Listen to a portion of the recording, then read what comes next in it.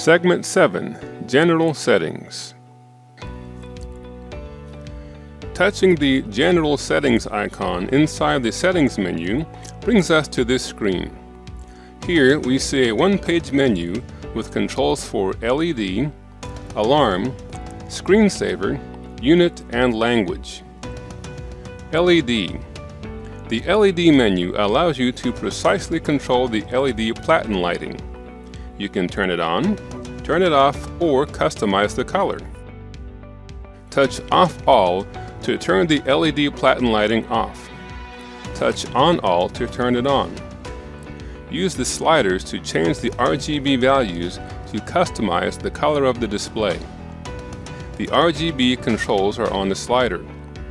You can change them by touching and sliding your finger or stylus on the green bar in the center, or by touching the plus or minus buttons at either side of the slider bar. Alarm. The alarm menu allows you to program your cutter to tell you when a cut job is complete. You can opt for an audio alarm, a beep, a visual alarm from the LED platen lighting, or both.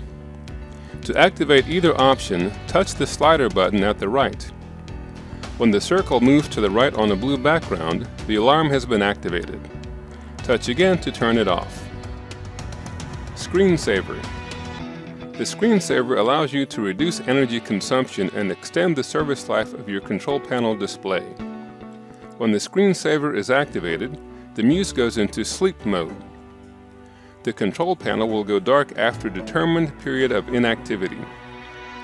Touching the control panel again restores the display and resets the timer.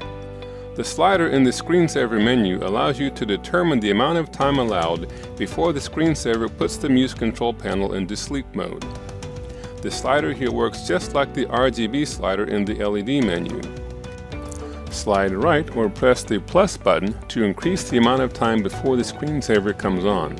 Slide left or use the minus button to reduce it. Unit. The Unit menu allows you to determine whether numerical values are displayed in inches or millimeters. This applies to the array function, the show point function, and the speed and force settings. Language.